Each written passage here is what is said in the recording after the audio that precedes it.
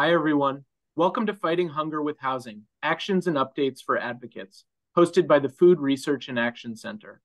I'm Steve Hayward, Communications Manager at FRAC. Before we begin, I'd like to cover a few brief housekeeping items. We expect this webinar to run about 60 minutes. We are recording the presentation and will send the recording and slides in a follow-up email. Closed captioning is available. To turn captions on, select Show Captions, it's the CC button in the bottom taskbar, and choose English as the spoken language. At the end of the presentation, there will be time for questions and answers. To ask a question, please use the Q&A tab in the bottom taskbar. With that, I'll pass it off to Alex Ashbrook, Director of Root Causes in Specific Populations at FRAC. Take it away, Alex. Thanks so much, Steve. FRAC is delighted to be hosting this webinar, Fighting Hunger with Housing, Actions and Updates for Advocates. As you all likely know, housing instability is a root cause of hunger. And all too often we hear the rent eats first, or phrases like heat or eat. With families spending more than half of their incomes on shelter, it's no wonder that tens of millions of households cannot afford to put food on the table. This needs to change. That is why FRAC is on the steering committee of Opportunity Starts at Home. You'll be hearing more about how you can join this multi-sector campaign later on. And a key to addressing food insecurity and housing instability, in addition to joining this campaign, is for anti-hunger and housing advocates to join forces and advocate together for policies that are essential to ending hunger and securing affordable housing. And that's why we're here today.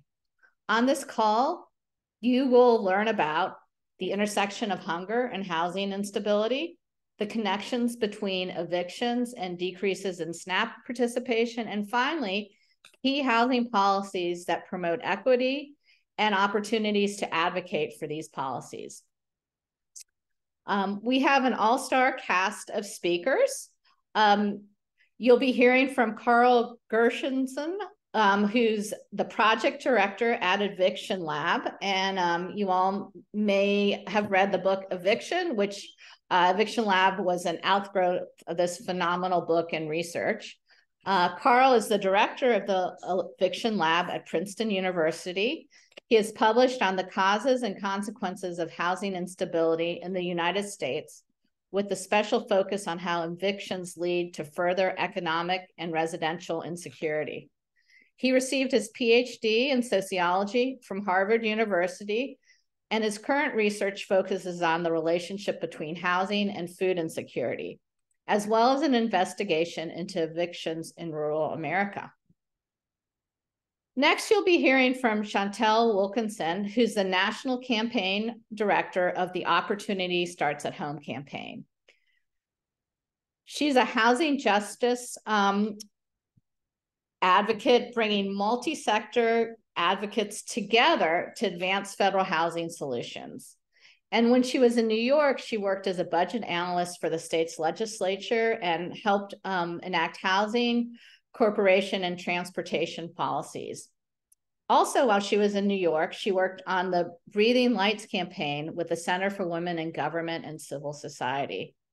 That campaign highlighted the problem of dilapidated vacant housing in the capital region of New York State and spurred collaborations between artists, community organizations, neighborhood ambassadors, project administrators, and government officials. So you can tell Chantelle's a real expert in bringing people together to address important social justice issues. All right, and I apologize, Luis Guardia had a call that he had to get on, but he is eager to welcome you and to join forces with our housing advocates to both address housing and food insecurity. All right, next slide, Steve. So a quick word on FRAC, AKA the Food Research and Action Center. FRAC, for more than 50 years, has been working to build a nation free from hunger through advocacy, partnerships, and by advancing bold and equitable policy solutions. And a key strategy in our work is to support policies and programs that reduce poverty and other root causes of hunger. Next slide. So we know that hunger cannot be solved long-term by simply giving people food. Hunger and poverty are driven by economic and social hardships, including insufficient wages, inadequate health care, and lack of affordable housing. And they're also driven by systemic discrimination, which exacerbates the rate of hunger and poverty among communities that have been harmed by systems of oppression. Next slide. Now, here's how this webinar fits into FRAC's theory of change and likely the theory of change for different anti-hunger stakeholders. In order to achieve our vision of a nation free from hunger, systemic inequities that deepen and exacerbate hunger for Black, Latinx, Native American families, and other marginalized groups must be dismantled to create an equitable society. And if we are able to do this and address the root causes of hunger, we will achieve things like economic growth that results in shared prosperity and jobs with adequate wages, conditions, and support. We'll achieve quality, affordable, accessible healthcare to promote physical and mental health. We'll achieve healthy, safe, and thriving communities for all, and systems that create and sustain safe communities that are not reliant on incarceration. And we'll also, I'm not going to go through every single thing we need to create a hunger-free nation, but we will also achieve, and this is where our speakers come in, affordable, quality and accessible housing. Next slide. So unfortunately, lack of affordable housing is a root cause driver of food insecurity. And food insecurity and housing insecurity are both pervasive, harm health, and are highly correlated. So they both result from material hardship. At their core, they're both driven by poverty and both impact tens of millions of people across this country. Both housing and food insecurity disproportionately impact Black, Latinx, and Native American households and other families that have experienced structural racism and other forms of oppression. And they're bidirectional. So depletion of household resources for rent means less money for food. And if you deplete household resources for food, you're going to have less money for rent. But however, many families will cut their food costs before their housing cost. The rent eats first. If you don't pay the rent, you're going to likely get evicted, whereas food is a more flexible expense. But cutting your food quality and quantity comes with health ramifications through these harmful coping behaviors. So we know that there are reams of research on how food insecurity harms health and how housing insecurity and instability harms health. There are a few recent studies, however, that look at households that are experiencing both housing and food insecurity. And these studies really highlight that children in these households lag behind their peers in physical development, in educational attainment, and in labor market outcomes. And they also experienced poor physical and mental health. There's also a recent study that shows how housing and food instability together increase the risk of mothers experiencing depression and parental stress, and for adolescents experiencing anxiety and depressive symptoms. And finally, there's a study that found together they increase adults' risk for chronic disease. Next slide. The good news is that there's also research on what we all know intuitively, that addressing hunger will lessen one's housing struggles and supporting affordable housing will help alleviate food insecurity. I just wanted to flag two recent studies. The King study shows how work to connect families to programs like SNAP and other programs that address food insecurity. These connections to such social safety net programs lessen people's material hardship. They strengthen social networks and social supports, and they can lower the risk of housing instability. And likewise, supporting affordable housing can help alleviate food insecurity.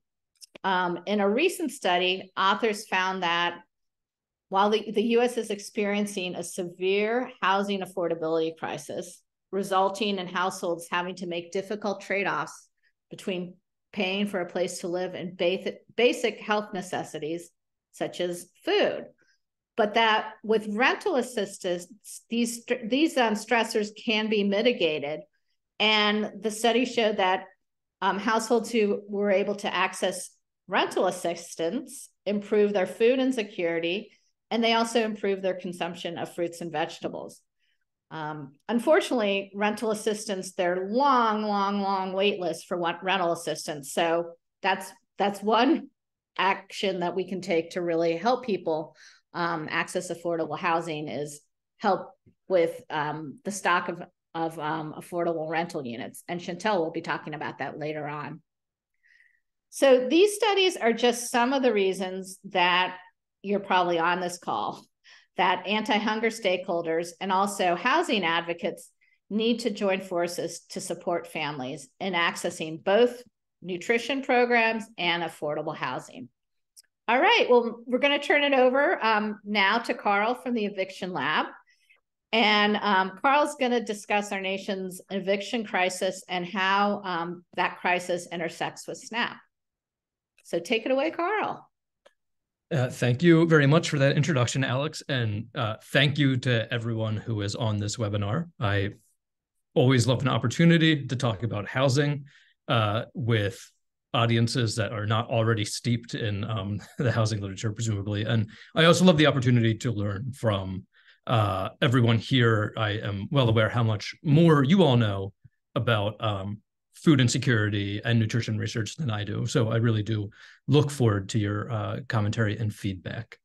So with that said, I'm going to present today on some research that I have been doing in partnership with the United States Census Bureau. The paper is called, "Is a Housing Crisis Preventing Families from Receiving Food Assistance?" And before I go any further, I want to emphasize that all opinions expressed belong to me and definitely not to the United States Census Bureau. Next slide. All right, so I'm going to start by giving some background on the eviction crisis in the United States. It's helpful to know that 1/3 of all U.S. households rent their homes, but this includes most low-income Americans, especially Black and Hispanic Americans. So even before we talk about differences in filing rates for Black households, Hispanic households, and white households, it's important to realize that around 70% of white households own their home, or that's closer to 45% for Black households, right? So a much larger percentage of Black and Hispanic households are in the rental market. And then on top of that, Black and Hispanic renters have higher risks of eviction than white renters. You add this all up, and we see about 2.7 million unique renter households receiving an eviction filing each year. Next slide. As I already hinted at, there are significant racial disparities in eviction rates. And this slide is actually slightly outdated. We just had a new publication that updated these statistics. But basically what you're seeing here, that white bar represents the share of renter households that belong to each racial group. And then the gray and black bars represent the share of eviction filings that go to each racial group. In this slide, we see 20% of renter households are Black, but around 1/3 of evictions go against a Black family. In our new study, it turns out that this disparity is even worse. We now estimate that over half of filings in this country go against a Black household, despite Black households making up only around 18 to 20% of the renter population. So the racial disparities in housing insecurity are really, really stark. Next slide. The other major risk factor, besides race and low income, is the presence of children in a household. Children are at the very center of the eviction crisis. And what we're looking at here are we broke down the population into 5-year buckets. And on the left of this slide is the eviction filing rate for females in each age bucket. And on the right of each figure is the eviction filing rate for males in each age bucket. But what really stands out here is that at the bottom of these age pyramids, we see eviction filing rates of around 10% for ages 0 to 18. And those are the highest eviction filing rates. So the point in your life when you are most at risk of an eviction is when you are a child. You see that the filing rates go down a little bit at ages 20 through, approximately 30.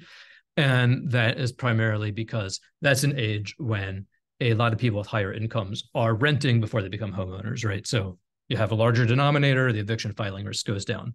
But then the risk goes right back up, 30, 35, 40. And what we think is going on there is, again, a lot of the well-off renters are moving out of the renter population. And who's left are renters, tend to be of low to moderate incomes, a lot of whom have children, right? So that little bulge around 30 to 40, those are the parents and guardians of a lot of the people who are being evicted between ages of 0 and 18. And I don't have a figure for this in this presentation, but this finding interacts with the finding about the disproportionate eviction risk that Black renters face. So we think that around 10% of children in renter households receive an eviction filing each year. That number is about 25% of children in Black renter households receive an eviction filing rate each year. A quarter of children in Black renter households receive a filing each year. Again, just astronomically high numbers. Next slide. And just to make this point in a slightly different way, we find that over half of evicted households have children present. So that compares to about 30% of renter households overall have a child present, but over half of evicted households have a child in them. And that holds whether or not it's just a filing or whether or not you ultimately get that judgment. If you get the judgment, that's when the courts come and enforce your removal from that housing. Next slide. And why does this all matter, right? Well, aside from an eviction being a traumatic event in its own right, we at Eviction Lab and other housing scholars have linked eviction to a number of deleterious outcomes for a household. And we can definitively say that eviction is not just a consequence of poverty, because of course it is. It is lower income people living in poverty who are at highest risk of eviction. But we also know that eviction causes poverty. It exacerbates poverty, and it can drive households that are, maybe treading water, achieving what looks like a stable existence. They receive that eviction, and a lot of them end up on a downward trajectory that all too often either ends in moving to a neighborhood with fewer amenities or ultimately into a prolonged experience with homelessness. Specifically, we have research showing that people who experience evictions are more likely to lose their jobs. Again, we can link evictions to prolonged housing instability. We can link evictions to decreased use of Medicaid. And related to that, we just had a paper accepted that shows that eviction is linked to significant increases in mortality, more than doubling mortality risk for families that have lost their households, have lost their renter household. So this is an enormous problem. And especially when you then think about the concentration of evictions in particular neighborhoods. So think about a highly segregated Black neighborhood in cities like Atlanta, Detroit, the Bronx, where you have eviction filing rates of around 40% in some of these neighborhoods. So, it's almost half of those households each year are being thrown off of whatever economic path they were on, and they are at risk of entering into one of these spirals. And our hope is that the safety net would be there for these families to sort of arrest this descent into more intense poverty or into homelessness. And that's where the inspiration for the study came from, because there's research out there that shows that the SNAP program is in fact one of the most responsive safety net programs in the United States. I think that if you look at use of a safety net program after job loss, I forget the exact statistic. I think like there's a 40% increase in SNAP uptake. But the point being that SNAP was the program the people who just lost their jobs are most able to access. So we were hoping that after an eviction, SNAP is there to help people. Next slide. But of course, there are all sorts of reasons to believe that this might not be the case. And a lot of this is rooted in the literature on administrative burdens. Administrative burdens, they structure inequalities in access to social welfare programs. And we know that these burdens are racially disproportionate despite facially race-neutral rules. We know this is a problem in SNAP in particular. SNAP has a 40% churn rate, which is largely attributable to a failure to recertify. Back to the previous slide. And we know that the churn rate is highest among Black and Hispanic families of children. So here is where we are seeing, again, this extreme overlap in which populations are at risk of food insecurity, which populations are at risk of housing insecurity, and which populations are most affected by administrative burdens. And I think it's also worth pointing out here that a lot of the research, that identifies negative social or health outcomes associated with housing insecurity, food insecurity is also linked with a lot of these negative health and social outcomes. So we are seeing just a risk factor piled upon risk factor, and then negative outcome piled upon negative outcome in an extremely worrying way. Next slide. So let's look to our research questions, which are, I think, fairly straightforward. What effect do evictions have on receipt of food assistance via SNAP, right? Objectively, we know that need for SNAP is going to be higher after an eviction.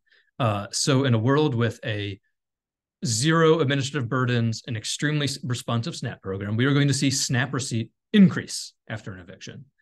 In a world where administrative burdens sort of outweigh the increased need, we're going to see uptake of SNAP decrease after that eviction. We're also interested in how race mediates the relationship between evictions and SNAP enrollment. Also, because we know how much this need is concentrated in households with children, we are curious how the presence of children mediates this relationship. We have not been able to disclose those results from the secure census environment yet. And we're also curious to what extent specific administrative burdens mediate the relationship between evictions and SNAP enrollment. Next slide.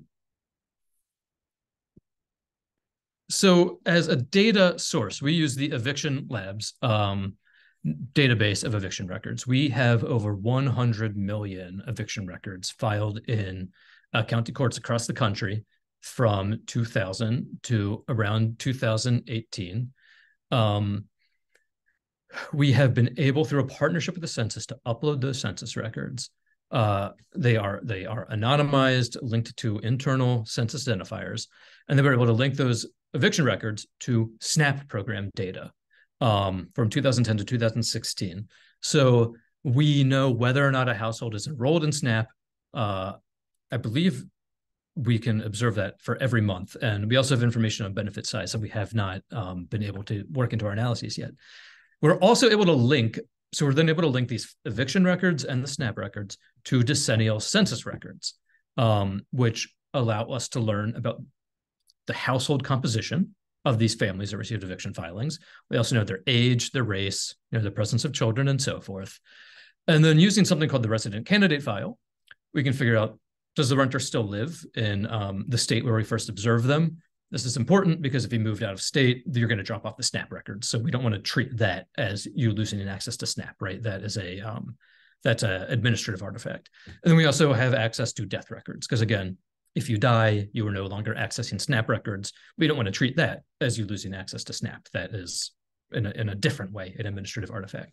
So this allows us to put together a sample of all people who received an eviction filing between 2010 and 2016, And then we are able to observe whether or not they are using SNAP in the period before that eviction and in the period after that eviction. Next slide. So to restate that, our final cohort for analysis is all renters filed against in the study state in 2010, 2016. I am not allowed to disclose the state in which the study occurred. All people who received an eviction filing who neither died nor moved out of state during this period. And this amounts to about 500,000 renters who were filed against but did not ultimately receive that eviction judgment, and over 600,000 renters who were filed against and who did receive a judgment, which again then makes it legally permissible for the landlord to send a sheriff to your rental unit to enforce your removal from that unit. Next slide. Our methods are designed to estimate the causal effects of an eviction on SNAP receipt. So, we're going beyond statistical associations. Technically, we're using an event study specification, and we have person fixed effects to account for unobserved differences between people, and year fixed effects to account for secular trends in program receipt. Next slide. All right, and here's our findings. So the way to interpret this is on the x-axis, we have years since eviction event. So to the left of that 0 is SNAP receipt in the years before an eviction event, and to the right of that 0 is SNAP receipt in the years after an eviction event. And what we're looking at in the years before an eviction event are almost trendless, right? You see that levels of SNAP receipt are pretty stable from 5 years to about 1.5 years before an eviction. This is exactly what you want to see from a methodological perspective, right? These are looks like parallel trends between these two groups. Now you see SNAP receipt begin to increase in the period before an eviction. This makes sense because in that year before an eviction, you are likely beginning to experience some deterioration in your material resources, which might lead you to then go and apply for SNAP benefits. So, that's great. We see, it's actually pretty small, I guess, but like an almost 1 percentage point increase in people using SNAP in that run up to receiving an eviction filing. But of course, what we see after we receive that eviction filing is plummeting of SNAP receipt. So despite the fact that we know objective need is going to be much higher in the years following that eviction event, you see almost a 3 percentage point drop in that first year. But then SNAP receipt continues to deteriorate across for the next 5 years for people who received a judgment. Now, people who received a filing, which is generally a less disruptive event than receiving a judgment, you see a smaller drop in the first 2 years, about a 2 percentage point drop, and then you see people begin to recover and re-enroll in SNAP. But again, the people got a judgment. By the time the 5 years are up, they are almost 8 percentage point drop in SNAP receipt. Next slide. We broke this down by race to see, again, if race mediated these effects. You can see these parallel trends in the period leading up to the eviction. Again, that's what we want to see from a methodological perspective. And in the years following an eviction, we actually see a larger decrease in SNAP uptake for white households as compared to Black households. This is slightly counterintuitive, but the way we tend to think about this is we have so much evidence that, basically that the rental market is so steeped in racism that it is easier to be evicted. It's easier for a Black household to be evicted than a white household. So on average, a white household that is evicted has less resources than the average Black household that is evicted. Another way you can think about this is we can show that Black households that earn over $70,000 a year have similar eviction rates to white households that earn under $20,000 a year. So again, white households conditional on being evicted are often less resourced than Black households conditional on being evicted. Next slide. So yeah, we think that this is a major issue. And of course, housing-oriented policy solutions are very important here. you prevent people from being evicted, and they won't lose access to their SNAP, right? So emergency rental assistance, good cause eviction laws, subsidized housing, housing vouchers, legal aid for tenants through things like right to counsel, and even really technical policy tweaks like an extended notice period. If you have to notify people that you're going to evict them, say you give them 2 weeks, that gives them that much more time to get their money together and pay back rent. States that have very small periods tend to have higher filing rates. So there's all sorts of good policy that we can do on the housing side. Next slide. But of course, what's going on here on the SNAP side? On the one hand, we just think that the administrative burdens are too high, right? How many documents do you need to prove your identity, to verify your address? When you are evicted, so many of your documents are either going to get thrown out in the move. The landlord put them out on the curb. Maybe they're in a suitcase that's now in a storage locker. Maybe mail is going to your old address, mail that you would use to establish your identity, and also mail that would tell you that it's time to recertify. Maybe in-person interviews are required for recertification, and now you are living in a different county or far away from where that interview would be. There's all sorts of things that just make it harder to recertify after you've experienced an eviction. We've also partnered with a researcher who is now doing interviews in the field to find out what's going on here. And a lot of people reported that after an eviction, they were aware that their SNAP benefits were going to expire, but they just decided it wasn't worth it anymore because if you're living in your car, where are you going to store groceries? Because they're perishable or you don't have that space. If you're living in a homeless shelter, you're not allowed to bring in groceries. Where are you going to prepare them? So what's the point of getting SNAP? Again, a lot of people just knowingly letting their benefits expire because they have deemed that the SNAP program is no longer helpful in their circumstances. Another technical thing is a lot of families report being no longer eligible for SNAP after they become homeless because you are allowed to deduct rent and utilities from your income when qualifying, when seeing if your income qualifies. So ironically, when you become homeless, you can no longer deduct that rent, and now you move above the income eligibility threshold. So some real perverse ways that the SNAP program is structured. So we would encourage people to look into all of those things. But also, we think that housing services need to be aware that there's this issue, and housing services should really help with benefits re-enrollment. Next slide. Yeah, and that's it for me.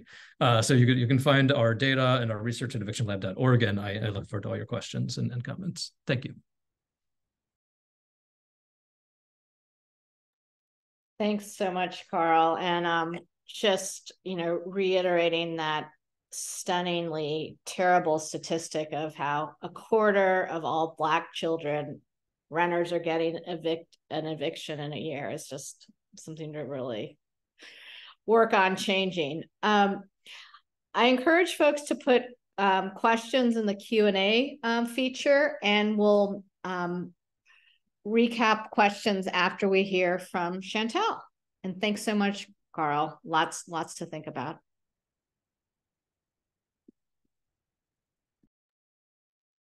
Thanks, Alex. Thanks, Carl. That was a great presentation. I am happy to share about the Opportunity Starts at Home campaign. We can go to the next slide.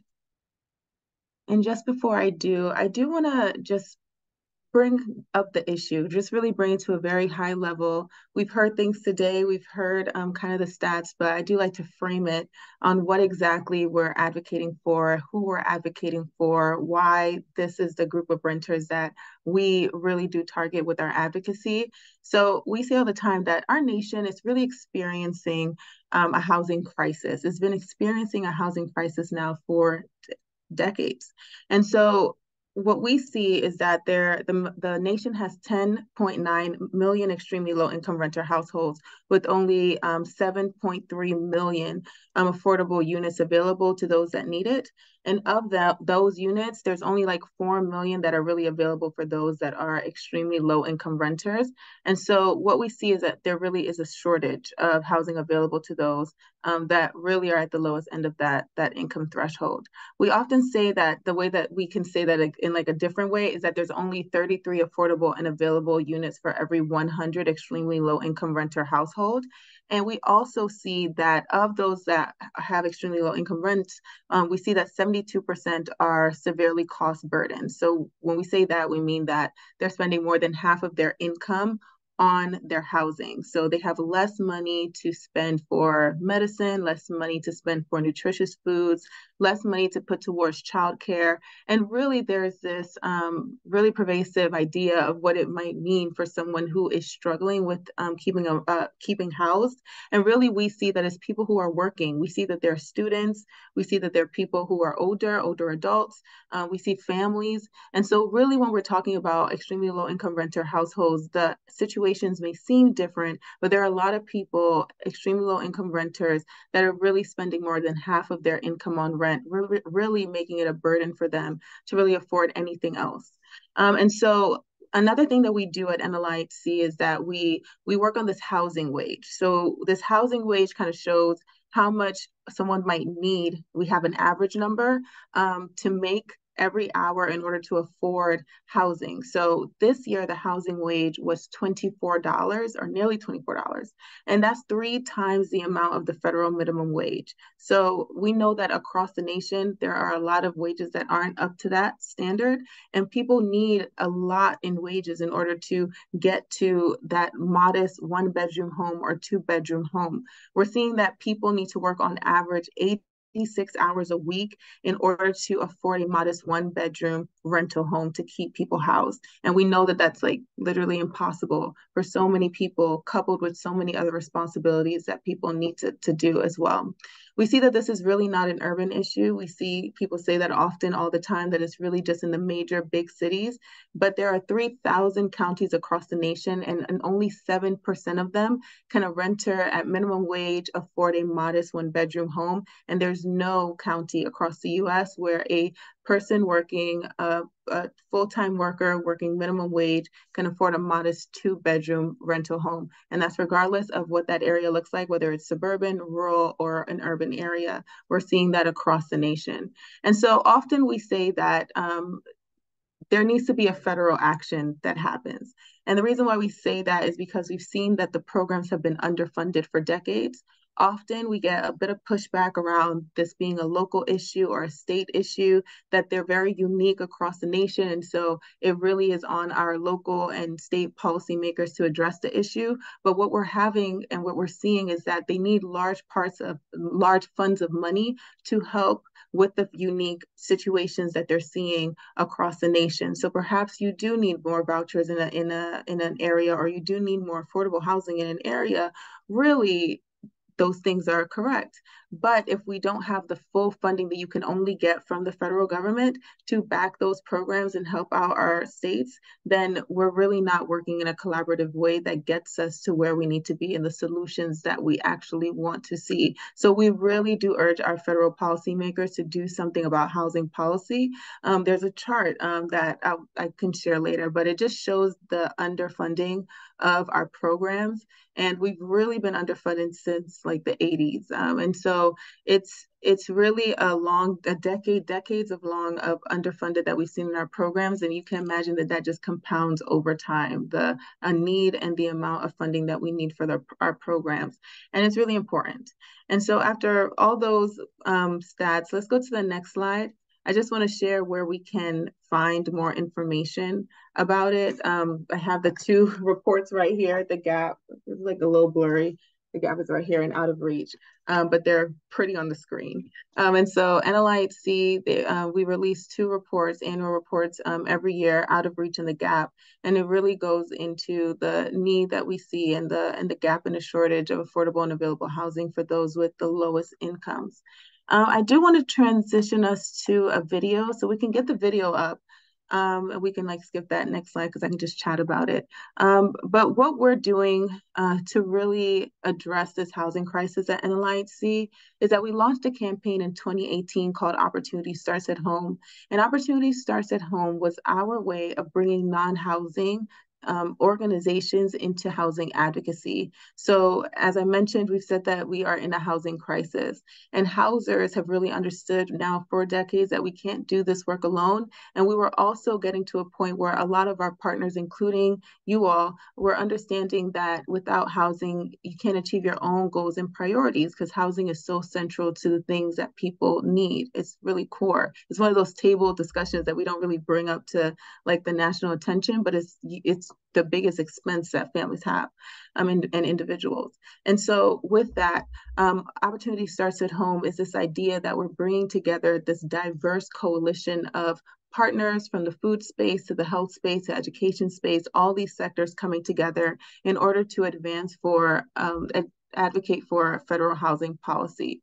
I'm going to show a video that really just highlights the work that we've been doing, and then I'm just happy to break down more of the work. So if you can play the video now, it'd be great.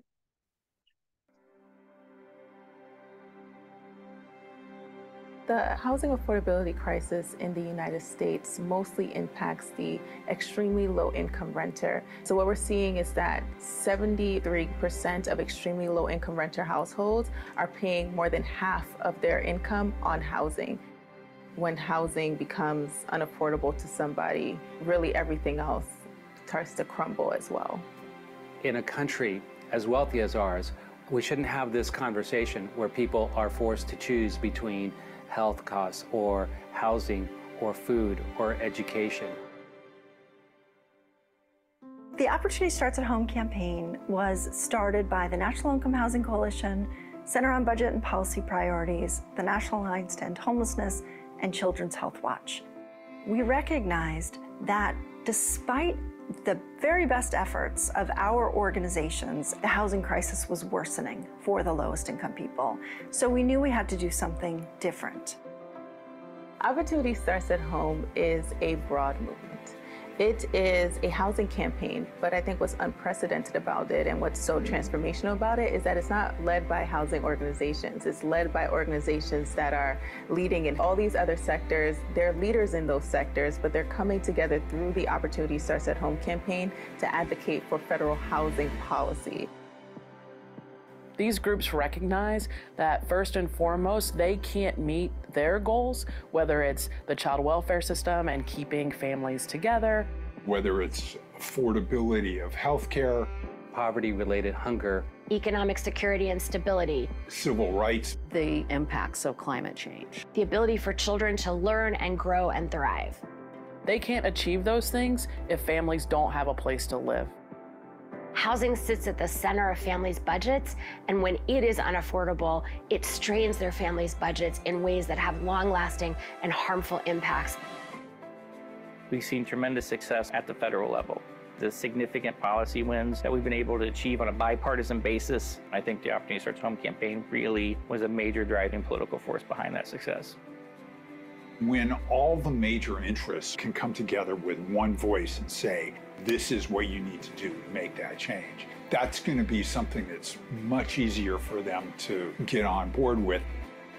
Elected officials really need to see that there's broad support for the change that's envisioned by an initiative like Opportunity Starts at Home. So we think bringing in more collaborators, more participants, and more voices that are elevating it brings attention and brings resources and brings innovation, all those things we need to address affordable housing. Inaction is expensive. So as a country, we pay to allow for homelessness and housing insecurity to persist. If we were to invest instead in making homes affordable for the lowest income people, we would have tremendous benefit to children, families, communities, and to the country. It is critically important that everybody have a safe, stable home. And the beauty of the Opportunity Starts at Home campaign is at its core, it's about bringing everyone together across social service systems to improve access to affordable housing.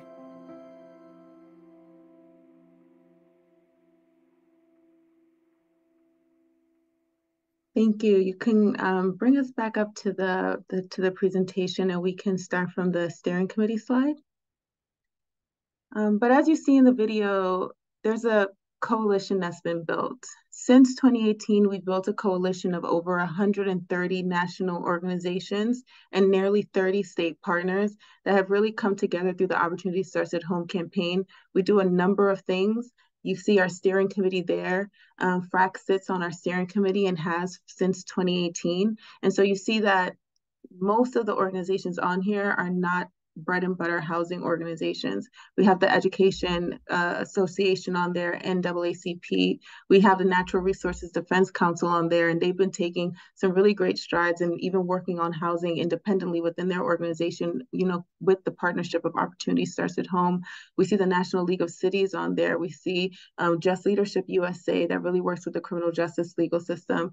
We see that we have just all these different groups that are part of our steering committee. There's 19 organizations that are part of the steering committee. And these are groups that are really committed to affordable housing, really committed to mobilizing their networks around the ask that we have. And so I'll get into that in just a minute, but I do want to share the roundtable, which is the next slide. Our roundtable is our big table. So for us, it's a broad coalition that we're building, meaning that we want all groups to be involved because we really do believe that housing is important to every single aspect of life. So on our roundtable, we have over 110 organizations that are involved in the roundtable. They participate in the campaign and however they feel is most comfortable for them. Some groups we know are just having these conversations around housing or trying to figure out how to build the capacity around housing advocacy. And some groups on here are ready to go, and maybe they're just as committed and as mobilized as our steering committee members. So we really do give folks a space to engage with us in the ways that make the most sense.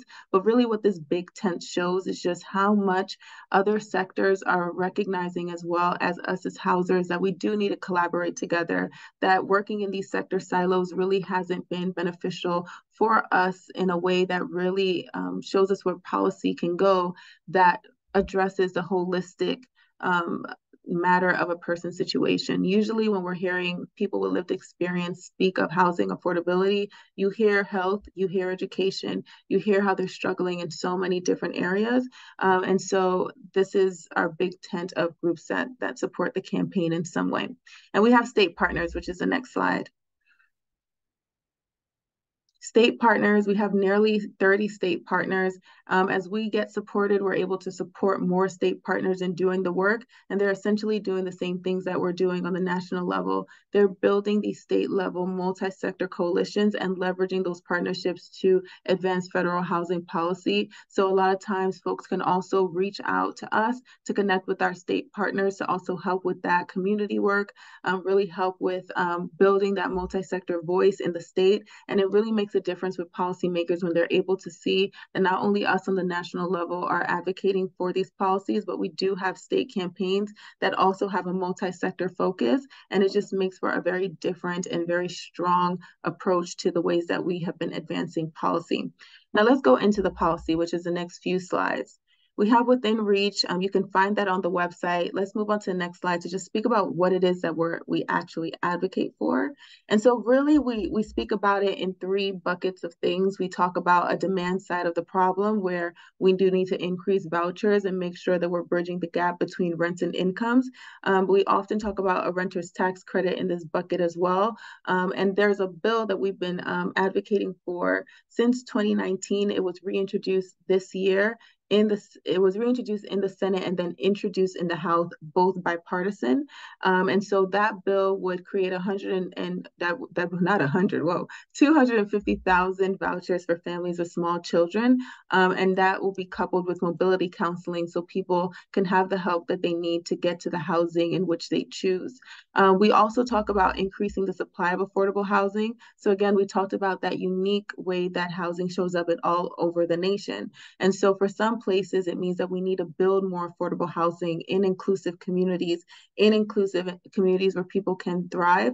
And so we talk about the National Housing Trust Fund that is a dedicated funding stream for those at 30% AMI and below, area medium income and below. We also speak about maybe tweaking some of the programs that we have existing already too. The National Housing Trust Fund exists, but we also have other housing programs that exist, but we need them to exist in ways that foster an inclusive community, that really foster equity that we don't really see all the time. And we also talk about preserving the units in that bucket as well. So often, every single year, we're really fighting back against cuts to the housing program. You saw that we're underfunded, and we continue to have the threat of being even more funds taken away from the programs. So often our voices are also lent to making sure that we don't lose the resources that we have. And we also talk about a temporary assistance fund, some type of emergency assistance that we saw really be highlighted through the pandemic. But even before then, we had the Eviction Crisis Act be introduced, where we were asking for an emergency assistance fund that would really help families that were experiencing some type of unexpected shock. Think about a broken down car, think about losing hours at work, anything that would make a family spiral or individual spiral and need prolonged assistance. And we know that so many people, as we even heard with the eviction that we see happening across the nation, people are being evicted for literally hundreds of dollars, very small amounts of money, that if we were able to help somebody in these situations, that we can really help them to create stability. If we can go to the next slide. That I'll touch on briefly because I know time is running out. But racial equity is so big.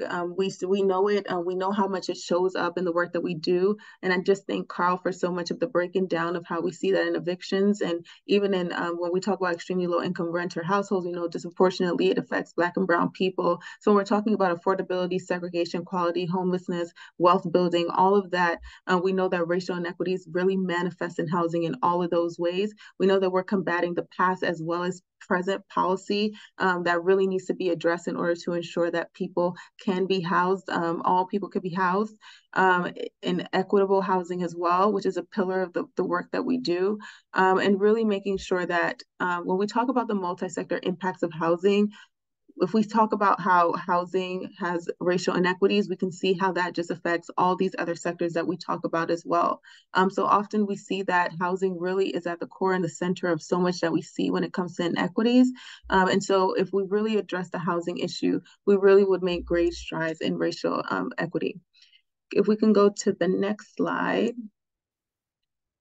Housing impacts everything. If you can take anything from the presentation today, it's just really that the reason why we've partnered with FRAC for such a long time now, nearly 6 years, is this understanding that there really is a really direct link between housing and food security, and that advocates that are food security advocates, hunger advocates, really are housing advocates, really wanting to ensure that people are keeping a roof over their heads. And when they're able to keep a roof over their heads, they're able to think about the nutritious foods that they can provide to their families, to themselves, for nourishment, for health. We know that's directly connected. In the healthcare space, they talk often about social determinants of health. And so really trying to find ways that we connect all of our sectors together. And then the last slide, really quickly, just where we can take action. If you want to take action on that particular bill, the Family Stability and Opportunity Vouchers Act, you can go to our website. There's a Take Action tab, and you can send a letter directly to your policymaker that really makes the case for that bill.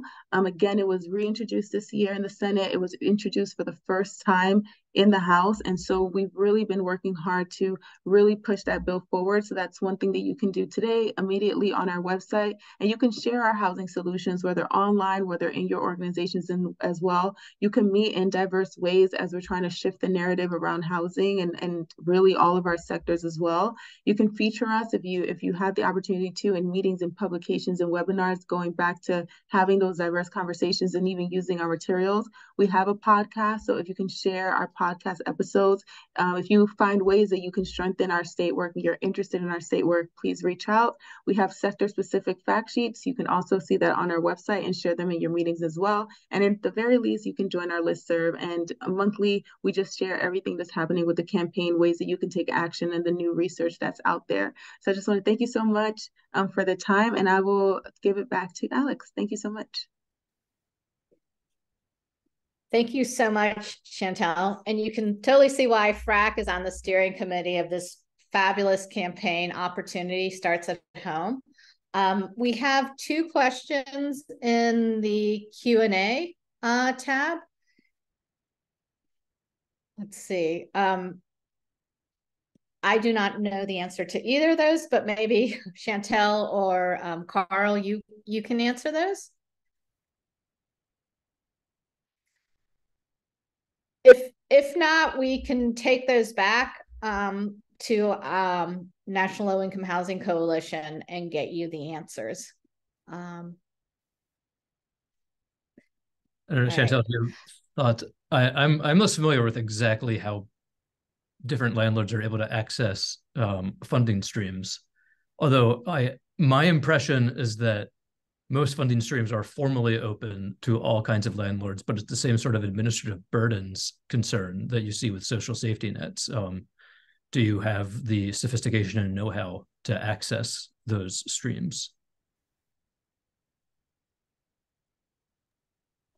I can get the answers back to you. We focus a lot on the renter side of the crisis. So a lot of things that we advocate for go into line of, again, how do we give somebody a voucher so that they can afford the housing and the space that they would like to? How can we build more housing for those at the lowest end of the income stream?